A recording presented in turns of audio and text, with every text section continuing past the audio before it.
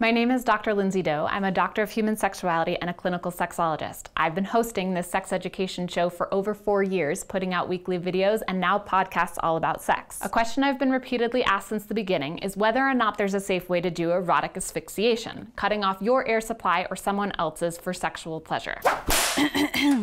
Deep breath. Asphyxiation or breath play is considered one of the highest risk sexual behaviors because of the potential for permanent brain damage and death. People die from this. There isn't a safe way to asphyxiate, but there are safer ways. I'm going to explain why people are into it and how to lower the risk because I'm devoted to harm reduction. I believe that we engage in a really diverse range of behaviors and that education is crucial for us to all figure out the best ways to live. Breath play is growing in popularity. I see depictions of it all over social media, and the last thing I want is for anyone to feel ashamed of their interest in asphyxiation and or put themselves in danger because they weren't given safer alternatives. Here are some of the reasons people like it. Erotic asphyxiation works in a few ways. One, the restriction of air or blood, depending on how you do it, causes the body to release endorphins, which makes the gasper feel high. The strategy is match this with climax and maximize pleasure. Another motivation that's chemical is dopamine, triggered by the endorphins. Dopamine, which is linked to pleasure, also increases testosterone, which boosts sex drive, so you want the pleasure more. Then there's the psychological component, the edge play. The intense threat that you could die, hopefully followed by the relief that you didn't die, are very powerful.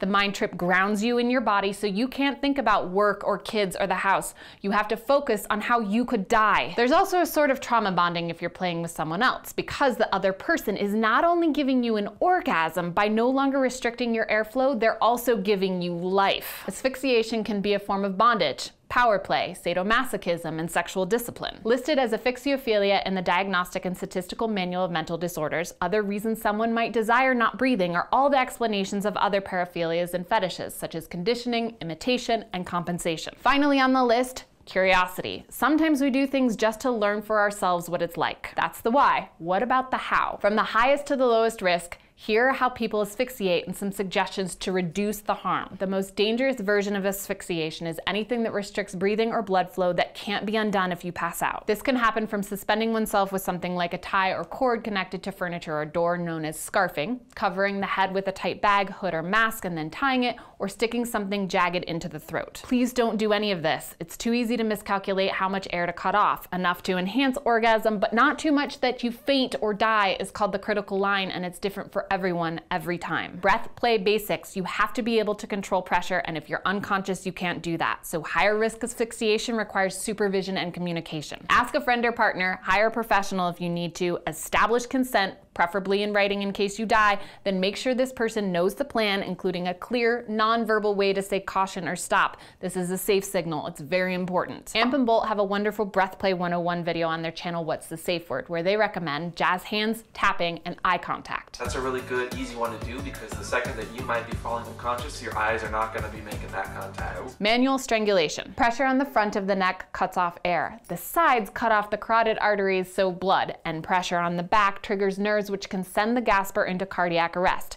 For a few seconds, you're probably okay, but the longer you hold it, the higher your risk. Instead of doing long holds, repeat shorter holds over time, or learn how to track arousal and the timing of orgasm so you're only choking at climax. This is so risky. You also need to be really careful with how tightly you grip. A secondary downside of choking is suffocating hours later from internal swelling that blocks the windpipe. Smothering. Using pillows, breasts, towels, and the like to cover a person's face is problematic because you can't see if or when they become unconscious. So for this, I suggest practicing with eye contact a few times, just isolating the smother to the nose and mouth so that you go through the routine of safe signaling and trust that everyone involved will do their part. Compressors and corsets. Using objects to restrict the capacity of the lungs to breathe is also a form of erotic asphyxiation, like lying under something heavy or wedging oneself into a tight space. Asphyxiation binders and corsets can take away 1/3 of your respiration in addition to altering other abdominal organs. If these are forms of breath play you want to experiment with, I propose incremental changes, going from lighter to heavier or looser to tighter with days in between to observe how your body recuperates. You'll also want to make sure to decompress slowly. When you're no longer smashed, blood and air will rush in. Too much at once can make the gasper dizzy or sick. Choking games,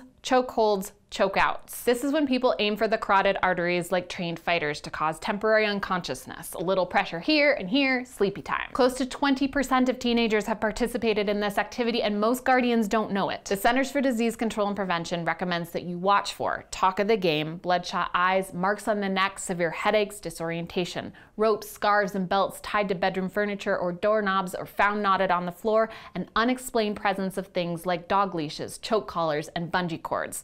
Then address it. Show them this video. Face sitting, also known as kinging or queening, is not strictly asphyxiation, but it can be. Essentially, the gasper is lying down while someone sits on their face for oral sex. Cunnilingus, analingus, fellatio. It can block airflow, so again, safe signals are essential. Even with stools designed for face sitting, called smother boxes, you're being smothered by someone's crotch, so you need a way to show that it's too much asphyxiation, and ideally that's not by biting anyone's genitals. One safer method for erotic asphyxiation is covering the mouth and nose with your hand for no more than 30 seconds while applying light pressure to the sternum for effect. It still achieves the high from oxygen deprivation and the thrill of pushing the limits, but it's unlikely that you'll conk out or cause irreparable damage. Simulation is playing with the sensation of choking without actually restricting air supply. It's what most people are aiming for when they say choke me. The goal is to feel someone's hands around their throat but not have breathing restricted. They want the theatrical version, not the real thing, which is why it's a smart idea to have an explicit conversation with your playmates about what you want before performing these acts. Say exactly what you want and only do what everyone is comfortable with. Breath swapping is pretty low risk. Lips locked, person A breathes in through their nose, out through their mouth into person B's mouth. Then person B exhales through their nose. Person B will consistently get the carbon dioxide of person A and eventually run out of oxygen, but you can stop at any time or trade who inhales the oxygen. Thoracic fixation is holding your own breath, which we actually do for things like childbirth, defecation, heavy lifting, and singing. This would merely be the sexual version of it.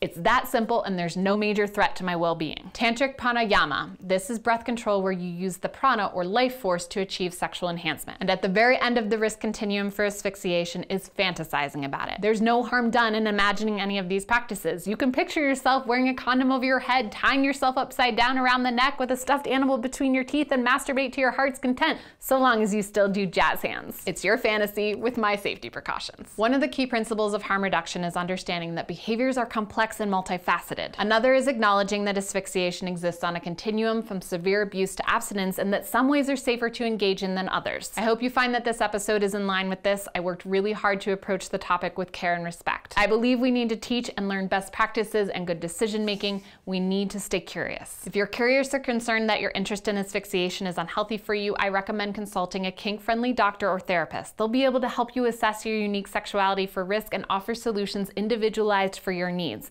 And very important, if anything should go wrong in any of your sexual experiences, vanilla or kinky, dry humping to strangulation, seek medical care. CPR is valuable as well. Asphyxiation play can be very dangerous, and there are many ways to reduce risk and harm. I care about you.